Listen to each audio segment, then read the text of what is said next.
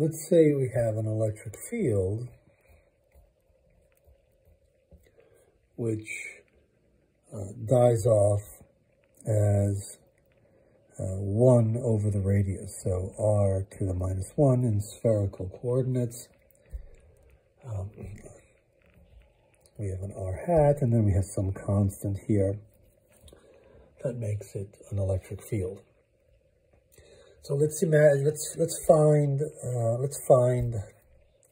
the total charge inside of a sphere centered at r equals 0 of radius capital R. Okay, so what is Q, or Q total, inside that sphere? Okay, so we can do this in different ways.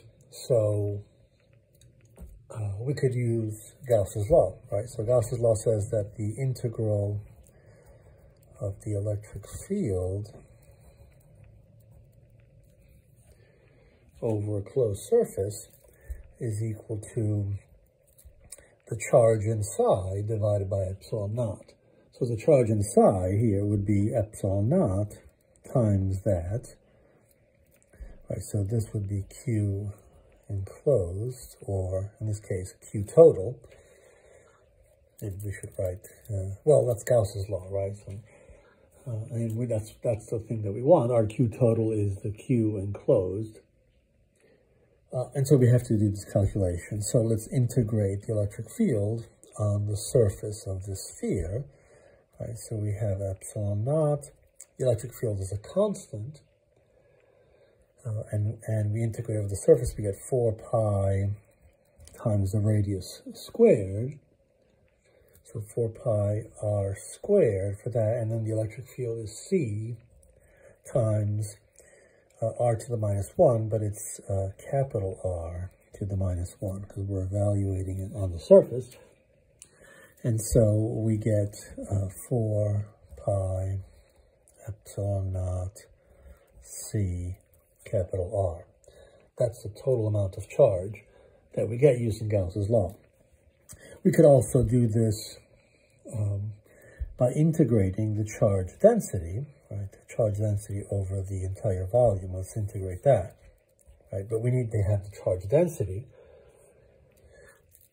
And so that is related to the divergence of the electric field. And so we have epsilon naught, right, the differential version of Gauss's law. We integrate the divergence of the electric field over the volume. And that gives us right, epsilon naught, constant C, 1 over r squared, the volume element. But that is epsilon naught times C. Let's look at what this is. Epsilon naught divergence of electric field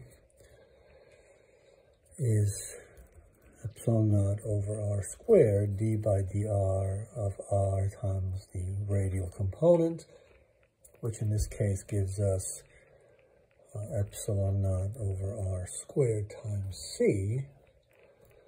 And so the volume element has an r squared in it here. So we end up dividing by r squared. So we just have dr times the angle element here, sine theta, d phi, where we already know we get 4 pi from that. And so we end up with epsilon naught c. We integrate r to get capital R times 4 pi. And so 4 pi epsilon naught cr. We have the same thing. So we played around with the integral and the differential versions of Gauss's law to get this result and basically show consistency.